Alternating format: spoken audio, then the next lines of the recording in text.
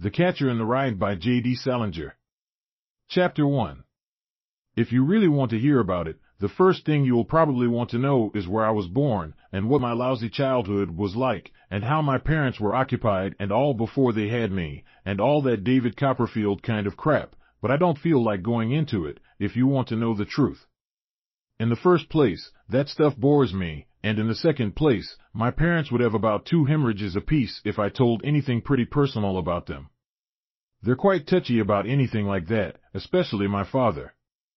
They're nice and all, I'm not saying that, but they're also touchy as hell. Besides, I'm not going to tell you my whole goddamn autobiography or anything. I'll just tell you about this madman stuff that happened to me around last Christmas, just before I got pretty run down and had to come out here and take it easy. I mean, that's all I told DB about, and he's my brother and all. He's in Hollywood. That isn't too far from this crummy place, and he comes over and visits me practically every weekend. He's going to drive me home when I go home next month maybe. He just got a Jaguar. One of those little English jobs that can do around 200 miles an hour. It cost him damn near $4,000. He's got a lot of dough now. He didn't used to.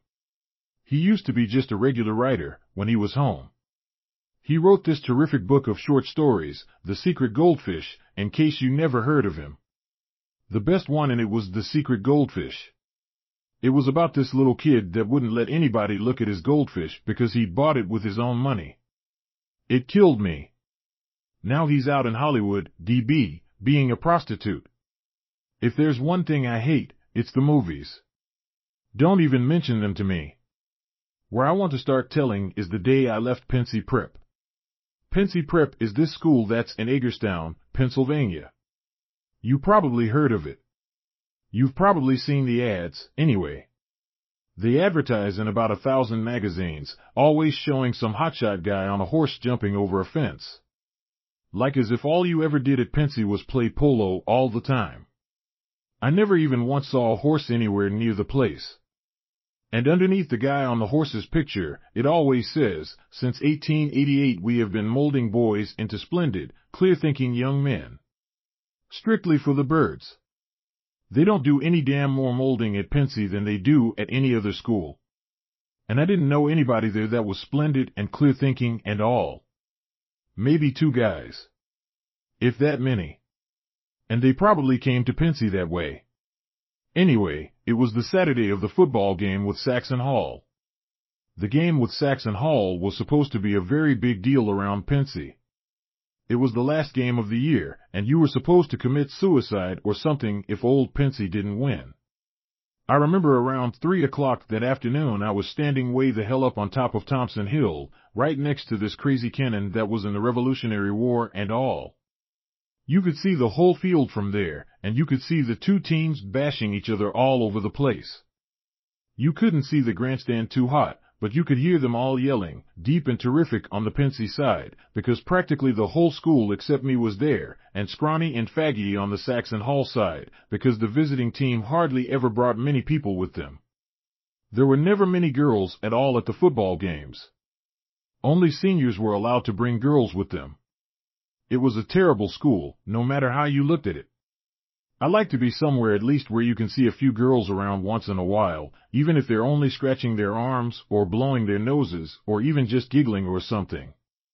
Old Selma Thermershey was the headmaster's daughter, showed up at the games quite often, but she wasn't exactly the type that drove you mad with desire. She was a pretty nice girl, though. I sat next to her once in the bus from Hagerstown, and we sort of struck up a conversation. I liked her. She had a big nose and her nails were all bitten down and bleedy looking, and she had on those damn falsies that point all over the place, but you felt sort of sorry for her. What I liked about her, she didn't give you a lot of horse manure about what a great guy her father was. She probably knew what a phony slob he was. The reason I was standing way up on Thompson Hill, instead of down at the game, was because I'd just got back from New York with the fencing team. I was the goddamn manager of the fencing team. Very big deal. We'd gone into New York that morning for this fencing meet with McBurney School. Only, we didn't have the meet. I left all the foils and equipment and stuff on the goddamn subway. It wasn't all my fault. I had to keep getting up to look at this map, so we'd know where to get off.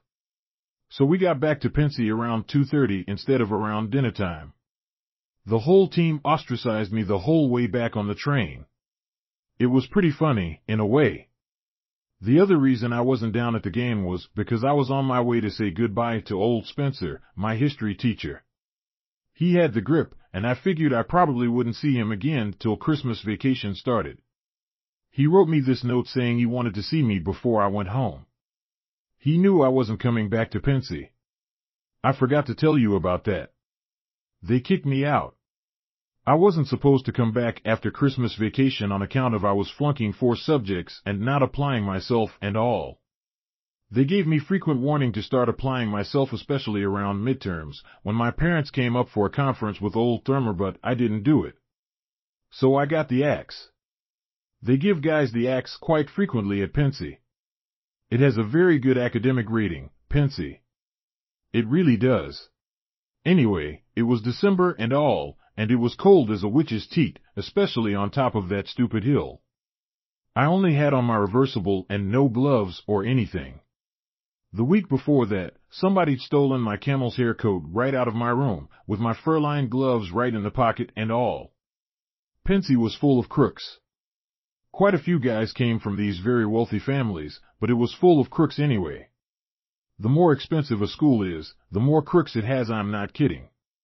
Anyway, I kept standing next to that crazy cannon, looking down at the game and freezing my ass off. Only, I wasn't watching the game too much. What I was really hanging around for, I was trying to feel some kind of a goodbye. I mean, I've left schools and places I didn't even know I was leaving them. I hate that. I don't care if it's a sad goodbye or a bad goodbye, but when I leave a place I like to know I'm leaving it.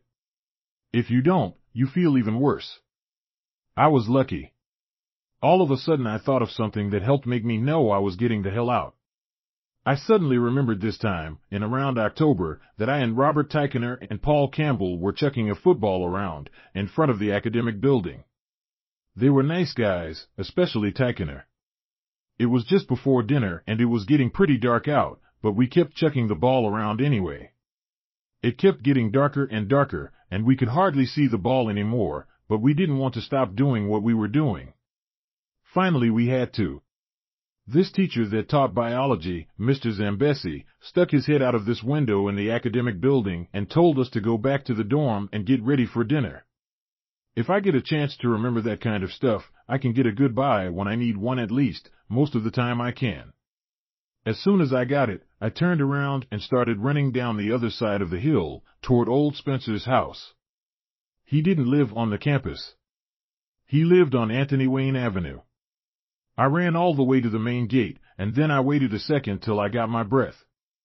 I have no wind, if you want to know the truth. I'm quite a heavy smoker, for one thing, that is, I used to be. They made me cut it out. Another thing, I grew 6.5 inches last year.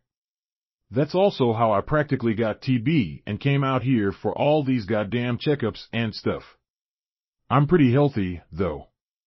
Anyway, as soon as I got my breath back I ran across Route 204. It was icy as hell and I damn near fell down. I don't even know what I was running for, I guess I just felt like it. After I got across the road, I felt like I was sort of disappearing. It was that kind of a crazy afternoon, terrifically cold, and no sun out or anything, and you felt like you were disappearing every time you crossed the road. Boy, I rang that doorbell fast when I got to old Spencer's house. I was really frozen. My ears were hurting and I could hardly move my fingers at all. Come on, I said right out loud, almost, somebody open the door. Finally old Mrs. Spencer opened.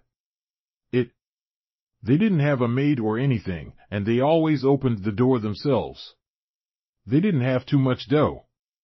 Holden, Mrs. Spencer said. How lovely to see you.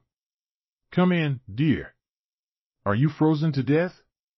I think she was glad to see me. She liked me. At least, I think she did. Boy, did I get in that house fast. How are you, Mrs. Spencer? I said. How's Mr. Spencer?